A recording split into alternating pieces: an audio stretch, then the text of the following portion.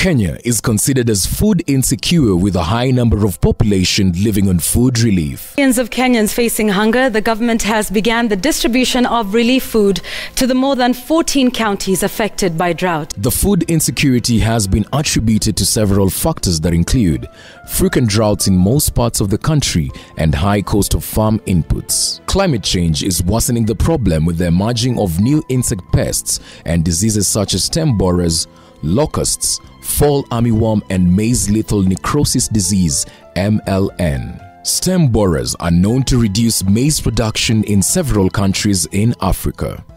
For example, in Kenya, stem borers reduce maize production by an average of 13% or 4.4 million bags of maize, equivalent to the normal yearly amount of maize imported by Kenya for animal feed.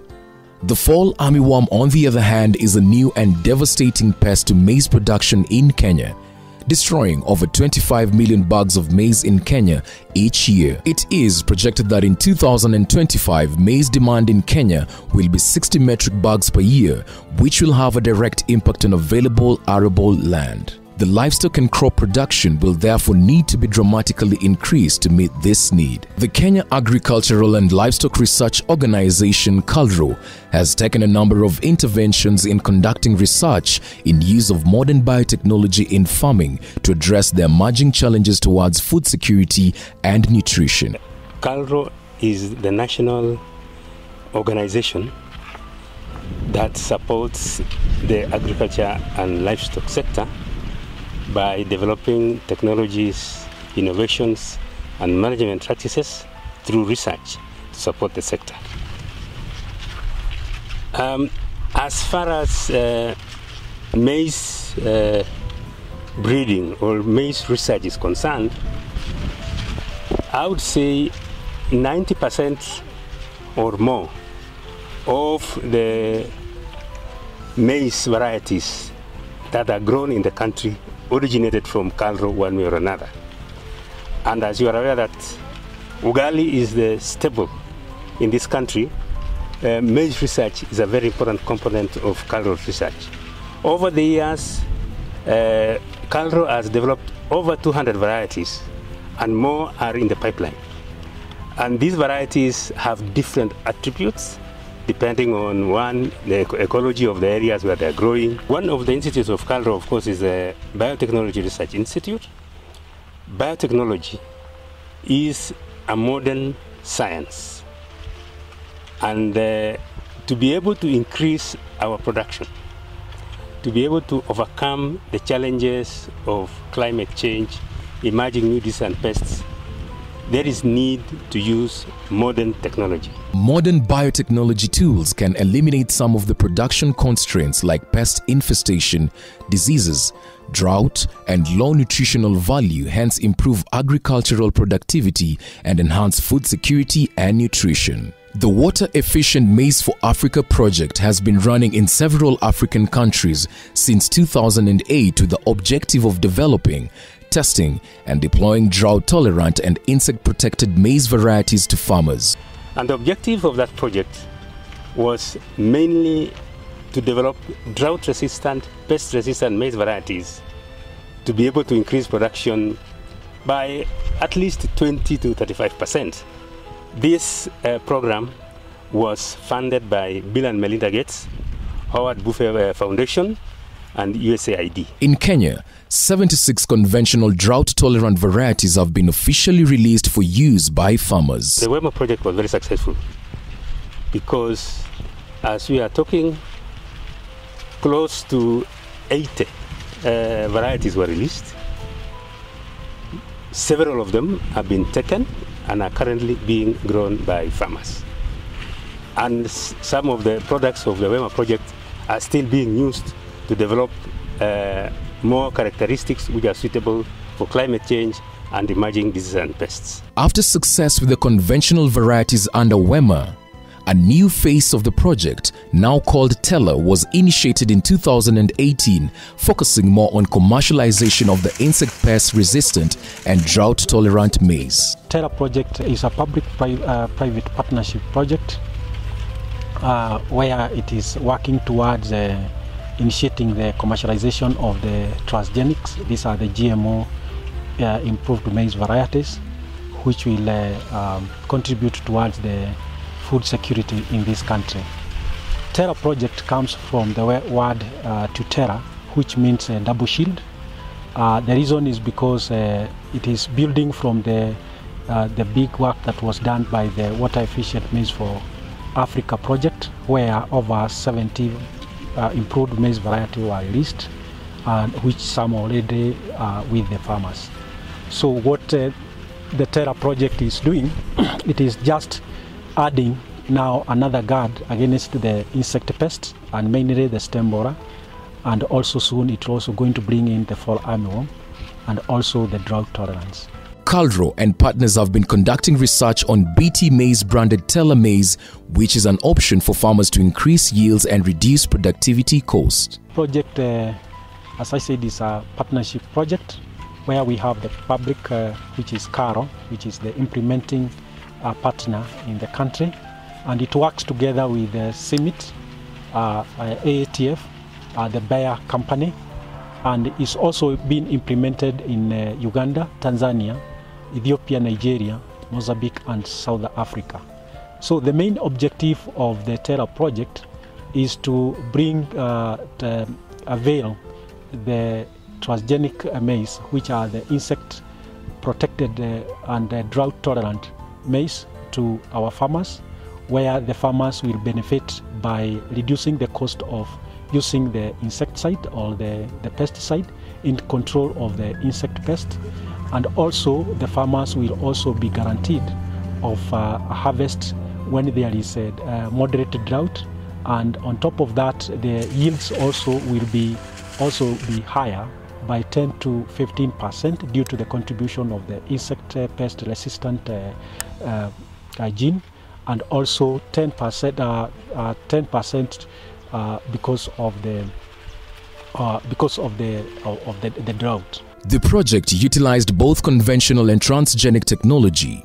The transgenic approach includes use of BT gene for protection of maize against stem borer pests and a DT gene for conferring drought tolerance to maize. BT maize has that potential to be part of our food security processes. Not that it's a magic bullet to giving us food security, but it's going to play a major role. One of the things that we have found out is that apart from being safe to human beings, it's also safe for the environment. It reduces the amount of chemicals that we use in the process of maize production by a big percentage. We have the challenge of aflatoxin, and we know an entry point that has been created by insects into the maize is potentially entry point for mycotoxins, the fungus that are producing the mycotoxins, and this one is affecting our human health. When we have BT maize as part of our food chain, it means then that we have reduced the openings by the insects, and then we have reduced the contaminations. Another thing that we would wish to bring to the attention of everyone is the safety for our use. The fact that BT maize kills the insect doesn't mean it's going to kill us at all. The reason is because the insect gut and our gut, they are totally different. The insect gut has an alkaline environment. Our guts have acidic environment. For this protein, the cry protein, to be converted to a toxin, it requires alkaline media. And then number two, the insect has the enzymes that are able to digest this protein into a toxin, and that toxin is called delta endotoxin. We don't have that enzyme in our system. That means we cannot digest this cry protein into a toxin at all. It doesn't occur in us. It passes as a protein. But for the insect, it has the enzyme that is able to digest this cry protein and convert it into delta endotoxin. And what it does, it binds now into the midgut of the insect, and it destroys that. The insect pest protected maize varieties are expected to bring on the table or to the farmers 40 to 50% yield advantage, that is in terms of grain, and this is what we are saying they are the BT maize. And also the drought-tolerant maize, which we are calling the DT, they are expected to bring 10 to 15% yield advantage under moderate drought. Despite the main focus being stem borer, the researchers noticed that the BT maize was not severely infested with the fall armyworm, which is currently a serious pest for maize farmers all over the country. As you can see, this is the leaf damage by the fall armyworm, although we introduced the stem borer. But you can see we didn't introduce the fall armyworm, but we left it to come naturally. So this is natural infestation by the fall armyworm, and you can see the damage. You can see even in the honest there is a lot of damage. And also, but if you look at the one that has the gene, you can see there is no damage at all. So the leaf is very clean, so no holes.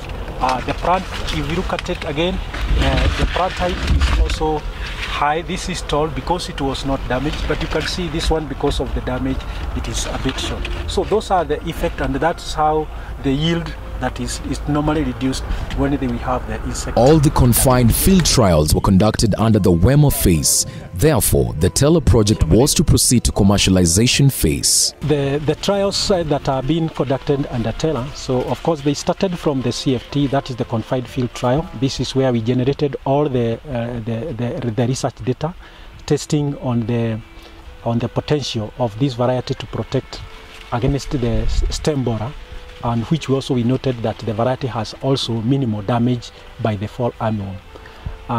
From there, the varieties will move to other sites, where in this case we'll be targeting all the agroecological zones, and Kenya has 6 agroecological zones, running all the way from the coast to the rural, that is the dry part, to the coffee region, all the way to the Embu and the Mount Kenya region, and then going to the Kitale, and then all the way to Kakamega. So we have to test all these varieties in these regions, because we also have 2 different pests, that is 2 different pests of stem borer. So that is the spotted stem borer, which is more common in the dry and the warm areas, that is the coffee region and the dry areas. And also we have the Busiora fusca, which is African stem borer, which is also more common in the high altitudes, that is the Kakamega, Embu, and also Kitale. And in addition to that, we also need to identify which is the best variety and doing where, because we want to sell a given variety across in a given region where it is giving its optimum or its maximum grain yield. In order to create awareness of the benefits of the BT maize, these demos were open for different groups in a Seeing is Believing visit led by Calro and partners. These groups include policy makers, regulators, county representatives, religious leaders, farmers, students, and among others. The reason why we bring people to these trials so that we can demystify, because you are only afraid of what you don't know. But if you know it, you see it, you can see it perform, you can see it, there's nothing unusual about it, despite the Frankenstein pictures that are posted all over the place. I think the fear comes because people don't know. And I think with these demonstration activities, we try to expose as many stakeholders as possible to the technology so that we can remove the fear. But that is normal. I think there was a time when we also struggled to adopt mobile phones, but now everybody has one. There were some, even in the university, there were professors who struggled to even adopt computers or to teach with PowerPoint. Now everybody does. So I think it's a question of time, and I think the time is near. As a religious person, I want to tell all Kenyans, all believers, to shun any political intervention and this, linking on this product. Because even the same seeds that we import, that goes to the millers, it is already GMO, but the millers don't tell us that it is GMO. The maize we import from Brazil, the maize we import from South Africa, all these are not labeled GMO, and we feed on them, consume them in the supermarket, and they live the ban on the shame. After all, which scientific proof has the government shown to show that it has effect on human beings? It is a purely stereotype and trying to poison people's minds so that they remain in hunger, so that they can keep on importing food when they can produce locally. The next step that we are going to do as soon as we get the license is to test these materials in the national performance trials. This is the first step towards commercialization of any crop variety in Kenya. So we get this one tested, and after the testing, then it will be the decision will be made by the regulatory bodies, which will be KEFIS, looking at the performance of the BT versus non-BT, and also the NBA will also be able to give commercial the license or the approval for commercial of what is called environmental release and for commercial use. When you come to the national performance trials, this is where now the varieties they are sent out to evaluate on their value on growing them and also in their use, because by the end of the day they must have value to the farmers and also to the country in terms of the food. The people who are involved in the NPT or the National Performance Trial, this is actually lies in the mandate of the Kenya Plant Health Inspectorate Service. However, it also does this one together with the partners, and the partners include like CARO, who are also the research body, and any other body, anybody else who has some interest. In this case, we are also doing together with the National Biosafety Authority, because they have the mandate of regulating all the transgenic or the GMO products, and also we'll also bring in the other regulators who also have a role in this. And for example, we'll have to bring in NEMA, because once they are released, they are going to the environment, and NEMA will also need to know whether they will have any effect when they go to the environment. At the end of the national performance trials, the team is optimistic that the ban will be lifted to enable farmers access these BT maize varieties to improve their yields and reduce the production costs, which will increase their income, hence improve livelihoods. There are so many advantages of that protected maize seed, because it has no infections, there is no pesticide which has been used, and at the end, people will get enough food. If they grow it, there will be no chances of contracting cancer because of the chemicals which are used to protect the worms for the other kinds of maize, and people will also remain with the money in their pockets, because pesticides are very expensive. So we request the government to support this project and release the seeds to the general public, so that we may not have famine in Kenya, because maize is staple food. Yes, the breeders and the stakeholders and scientists have worked to spend a lot of resources in generating this good product that can resist the insect pest and more so the stem borer, and also have an advantage over the fall armyworm. But we still have that challenge that we know very well in the country. We still have a GMO ban where we cannot sell or we cannot introduce or produce and consume any GMO product. So the question the breeders have is that yes, the farmers are losing, the country is losing over 25 million bags of maize due to these two pests combined.